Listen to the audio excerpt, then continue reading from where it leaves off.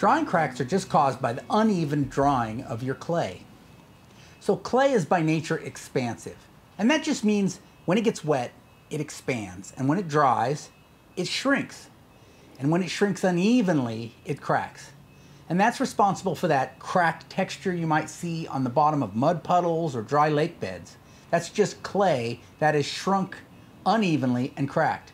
So the main reason we add temper to clay is to try to allow it to dry more evenly, to allow that moisture a way out, to open up the clay body, as they say.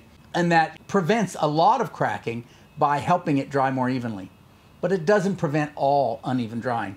In a pot like this, if you leave it sitting rim side up, the rim is exposed to a lot more air and therefore evaporation in a room. It has more surface area to volume than, say, the bottom.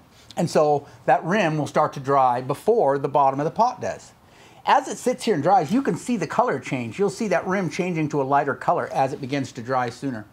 And like I said, when it dries, it shrinks. So that rim starts shrinking and the rest of this not. It's bound to give somewhere. That causes cracks.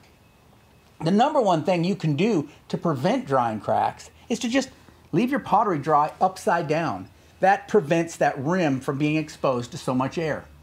Now, if you have handles or something like that, let's say you're making a mug, that's not so easily dealt with, and that handle has a lot of surface area.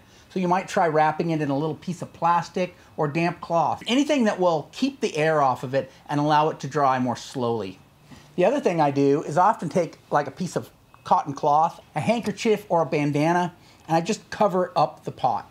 It's still going to dry because that cotton cloth breathes, but it's going to dry more slowly. So every room has a little bit of ambient airflow. And by putting that cloth over it, you just keep that off of the pot, allow it to dry a little more slowly. And drying more slowly means drying more evenly. So as a potter, part of your job is to form pottery. But another big part of your job is to try to allow this to dry as evenly as possible. And even drying prevents shrinkage cracks. I hope that helps you.